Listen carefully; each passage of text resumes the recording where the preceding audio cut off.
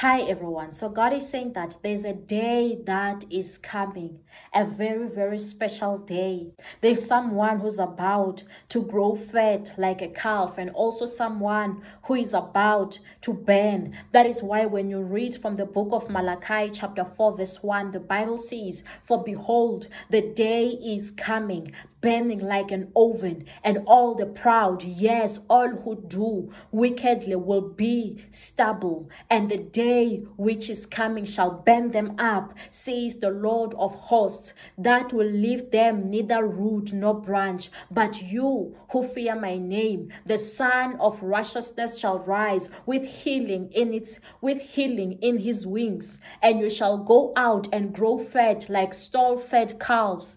You shall trample the wicked, for they shall be ashes under the soles of your feet.